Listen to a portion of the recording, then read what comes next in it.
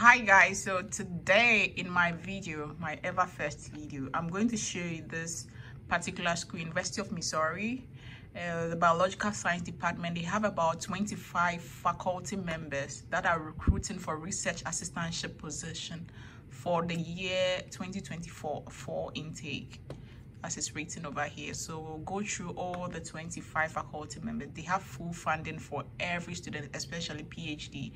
But if you have a good GPA for masters, you can as well apply for such position.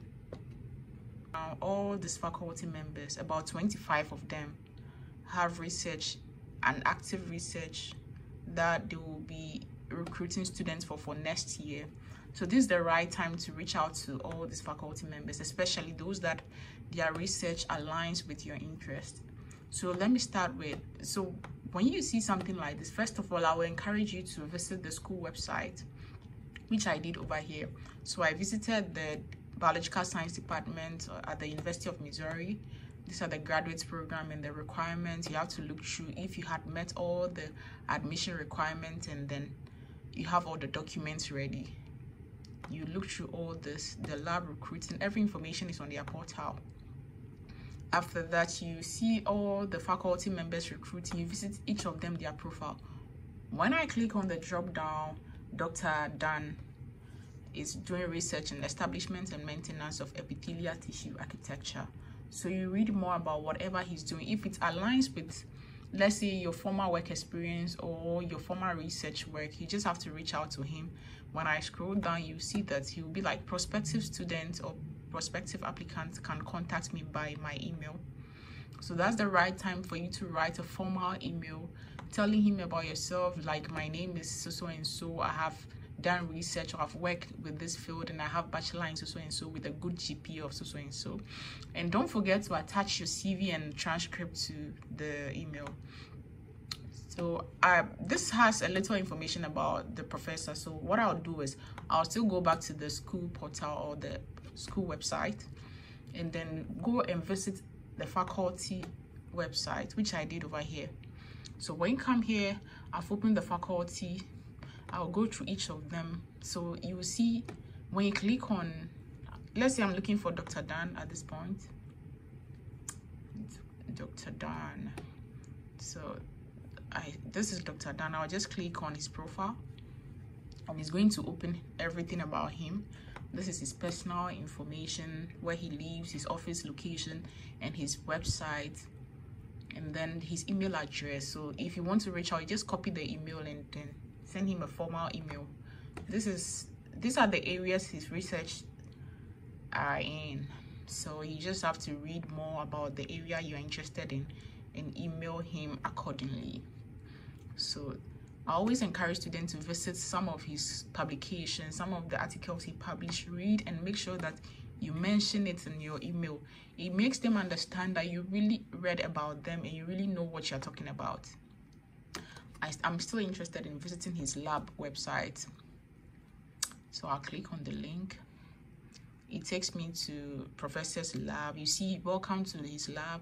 This is the name of his lab, the lab news, where they reach with their research, everything about them. So let me see. This is we study how animal tissue acquired. This is biological types. You just look at it.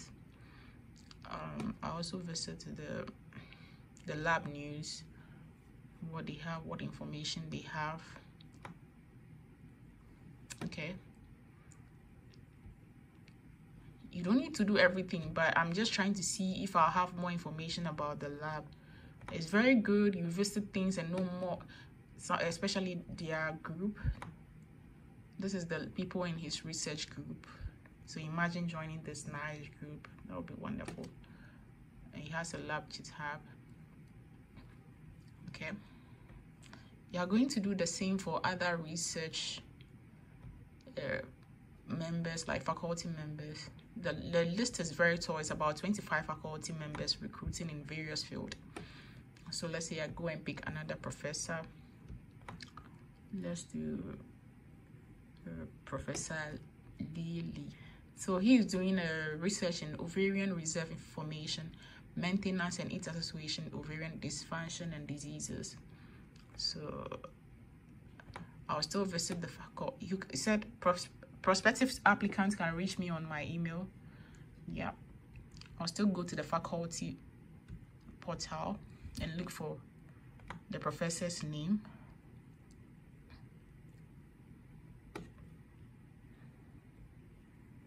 I think it will be somewhere. Okay, so this is Professor Lily. I click on his profile again. Yeah, so this is over here. You see everything about the professor. Sometimes I encourage students to look out for the professor's CV and then make sure your CV follows the same format. It helps him to understand your CV faster. That's one trick about this whole thing. You know, most of us have our own CV in a different format, but sometimes when you look at the professor's CV, you can address your CV accordingly. It makes him quickly look through and understand your CV. And then these are his research areas. You can click on it. His lab information is here. His email address is here. I'm still going to search through his. Okay, these are some of his articles and publications. You try and do that exactly the same for all the faculty members recruiting. If you don't understand something, you reach out to the Director of Graduate Students, especially when it comes to the admission requirements. You reach out to Dr. Manuel. He's the right person that will help you. A lot of students come into our DMs and ask us that what are the documents required for admission, so what are so and so required. Like, this question should always go to the Director of Graduate Students, or sometimes they will write graduate coordinator or program coordinator.